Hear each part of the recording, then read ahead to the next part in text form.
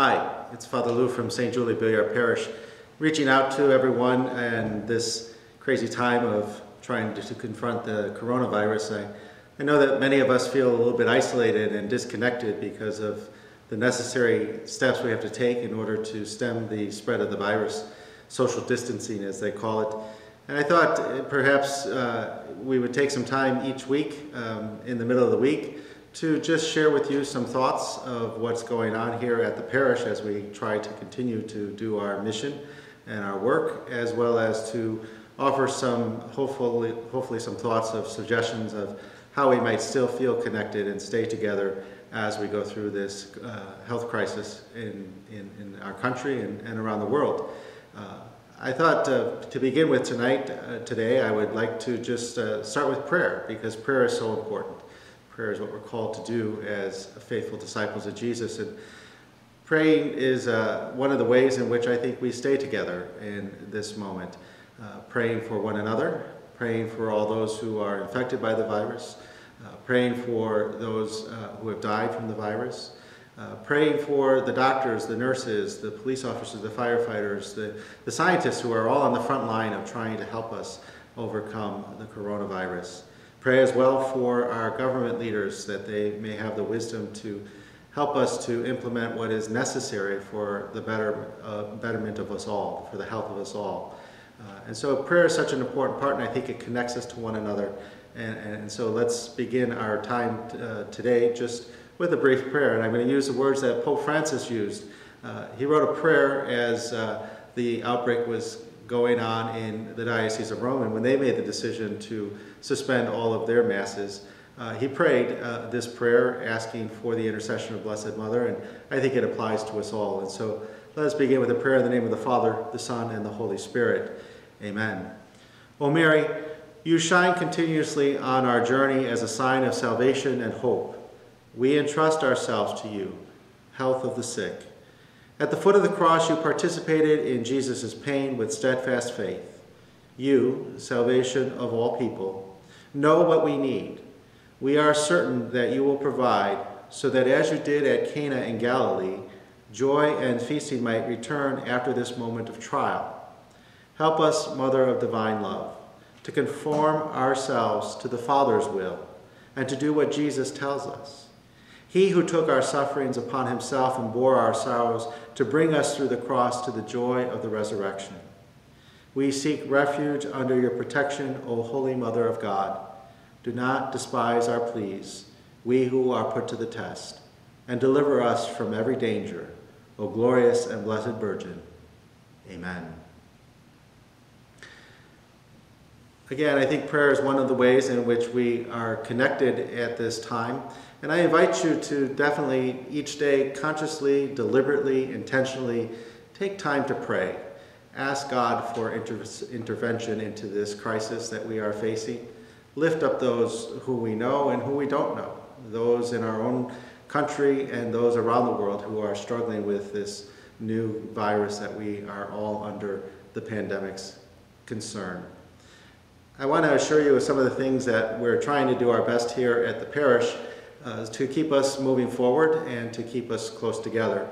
Obviously, on Sundays we have the 9:30 Mass that we are live streaming, and we were very happy to see many other folks from other parishes around the diocese joining us for our 9:30 Mass. We will continue to do that even once we are able to gather together again as a community of faith. We started this back in November, not realizing how important that would be to us in a moment like this.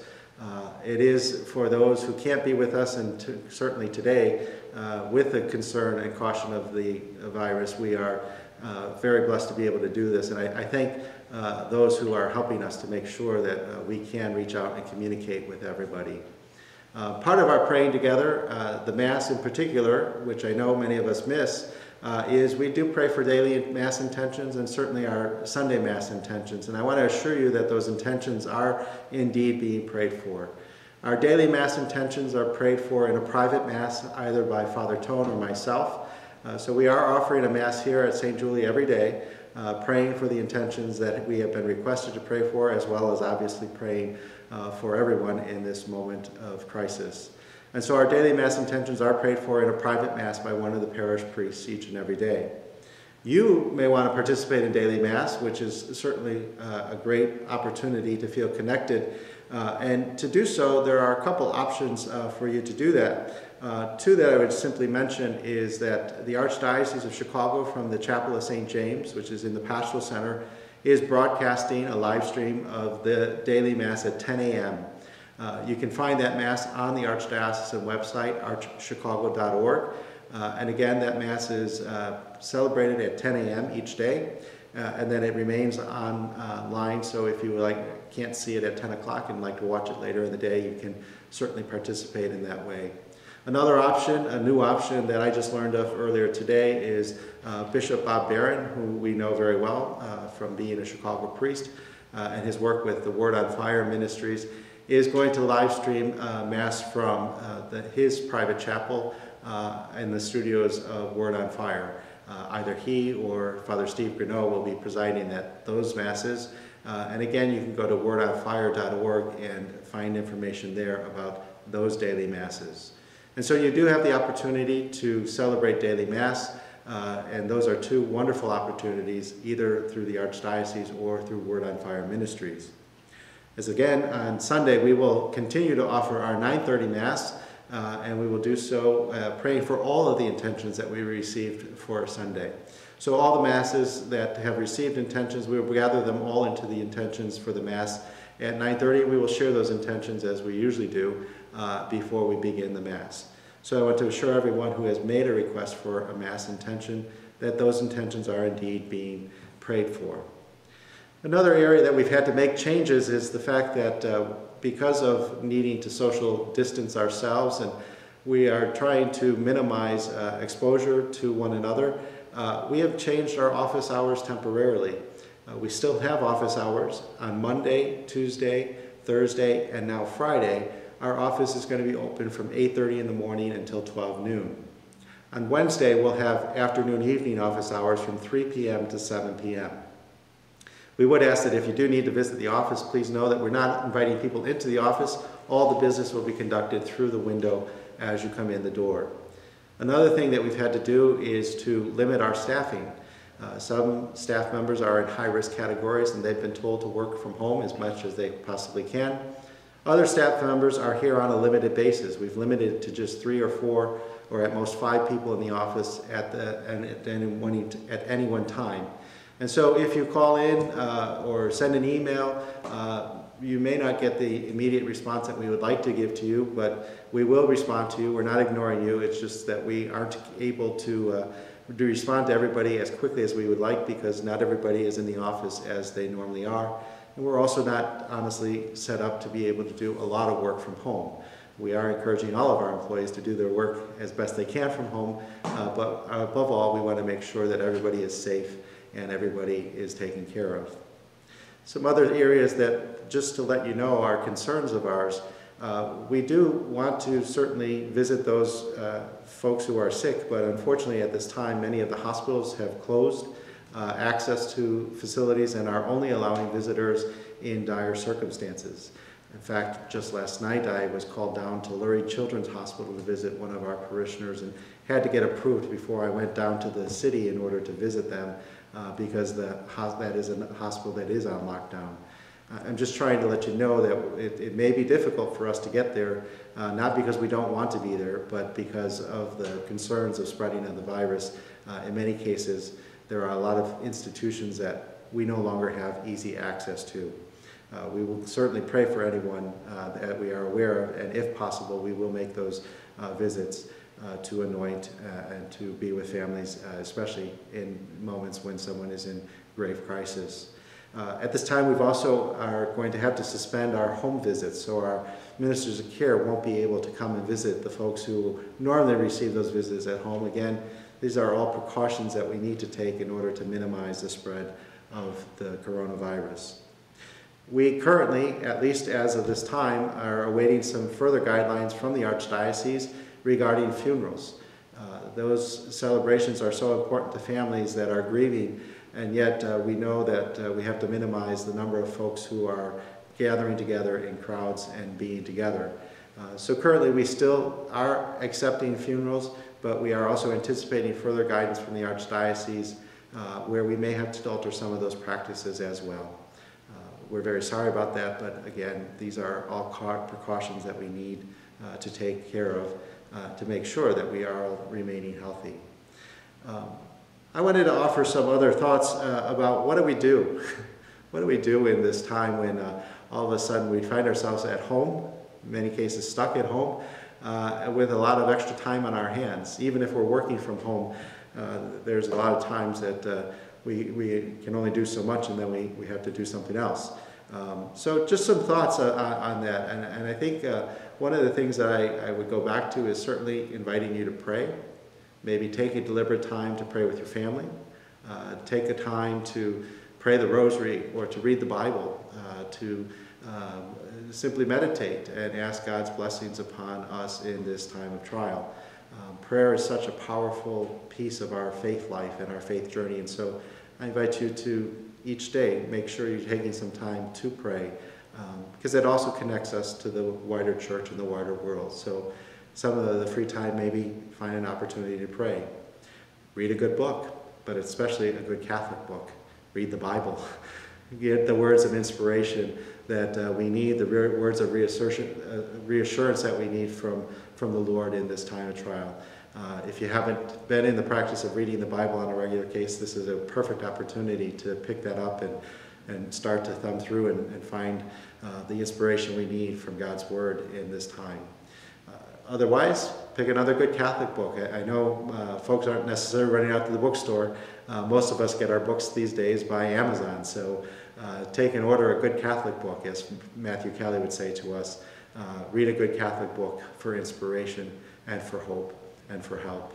Another thing would be, just instead of just binge watching some latest TV show, look on Netflix and other platforms in order to find good Catholic movies or good Christian movies, movies about the lives of the saints.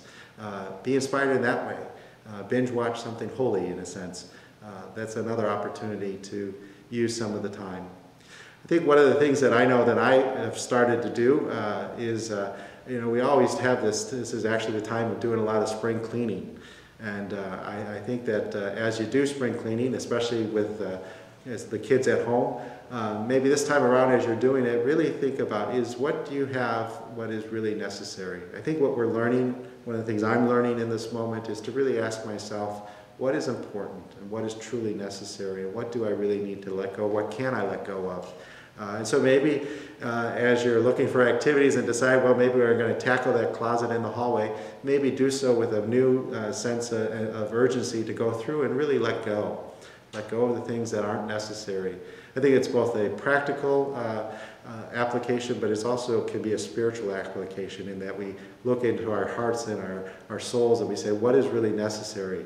And of course, what is most necessary is our relationship with Jesus, and how do we deepen that?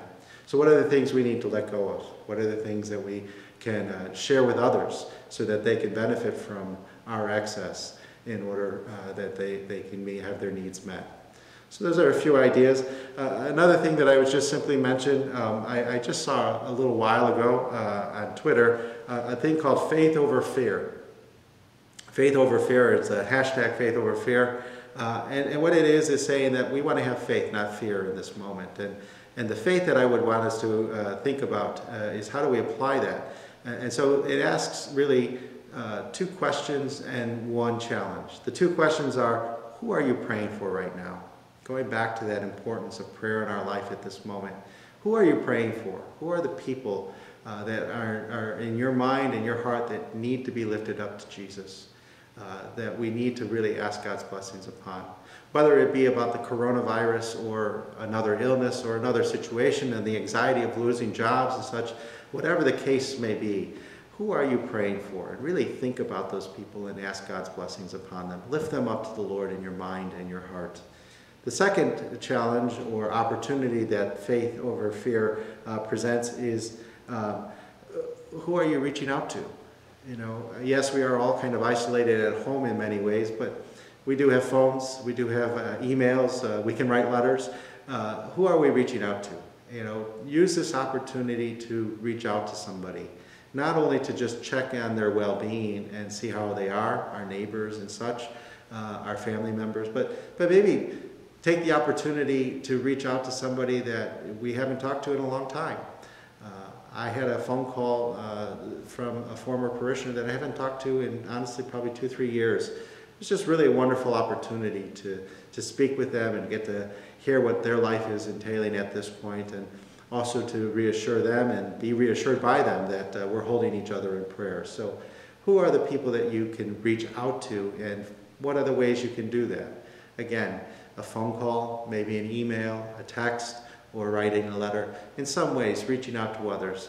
Use the opportunity, because we're often so busy that we don't take the time to make those calls, to reach out and make those connections that are so necessary in our lives. And the challenge then is not only who are we praying for or who are we reaching out to, but can we figure out 3 other people that you know, family, friends, neighbors, that you could issue the challenge to them as well. Ask them the question, who are you praying for? And who are you reaching out to in this moment that we find ourselves in? Another area that I'd like to just comment on is that I know there's a lot of anxiety and fear. I know that there's a lot of worry. And I ran across an article that listed some things that we should be thinking about to take care of ourselves in this moment. To take care of ourselves, to make sure that we don't allow the anxiety and the fear to overcome us. And so just some of the suggestions from this article that I think would be helpful for us. Again, find new ways to communicate. Reach out in different ways. You know, keep to your daily routine as much as possible. You know, we like our routines. And so the more we can stay rooted in our routine, the less the anxiety can overcome us. Focus on what we can control, right? There's so much that we can't control in this moment, but if we focus on what we can't control, that will ease our anxiety about what we can't.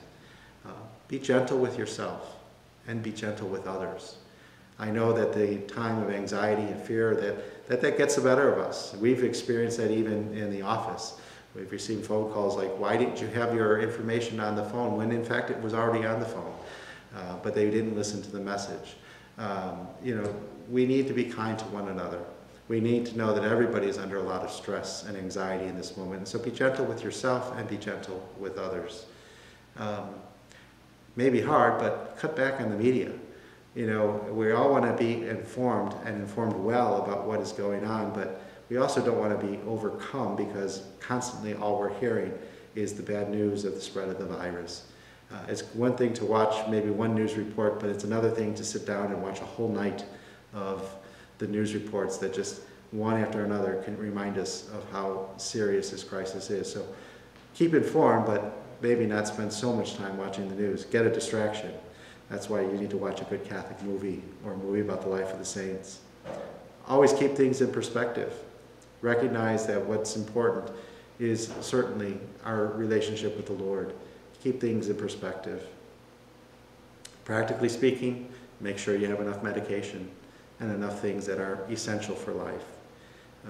And then lastly, this article suggested that we should know that a little bit of anxiety isn't really a bad thing. It really forces us to be prepared and to look at these things. And so we don't want to be overly burdened by anxiety or fear or restlessness or worry.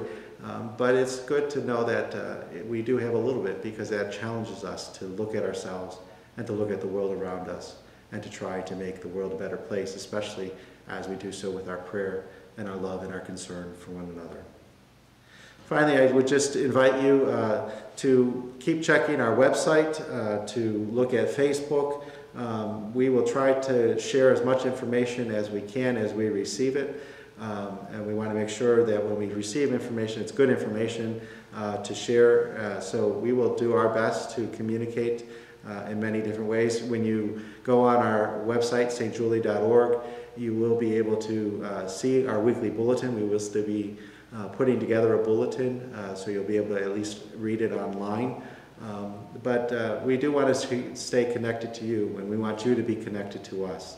And so if you can, send us an email, send us a note, give us a call, whatever it takes. We want to make sure that you know that we are here for you. You are in our thoughts and you are in our prayers. And together we are going to get through this. In the end, it is the work of the Lord that we are all about, and we know that we are in the Lord's hands. We know that Jesus is watching over us, and that is a great comfort to us as we go through this crisis as a community, as a world community. And so we want to trust in the Lord, and we want to find security in the Lord, and we want to make sure that we know we are part of that community, which is so blessed to be God's family, the church. We'll close again today with a prayer, and the prayer that I'm going to close with is a prayer that was written by Archbishop Gomez.